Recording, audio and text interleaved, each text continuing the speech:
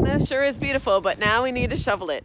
Couple of quick tips when you're shoveling snow: keep it close to you, keep your feet moving, and keep your back straight. That way the load and weight of the snow doesn't put extra forces on your shoulders, elbows, and back. So another trick is to put a line down the center of your driveway and then push the snow to each side. That way the snow doesn't get so thick and heavy and build up so much inside the weight of the shovel. So stay safe out there.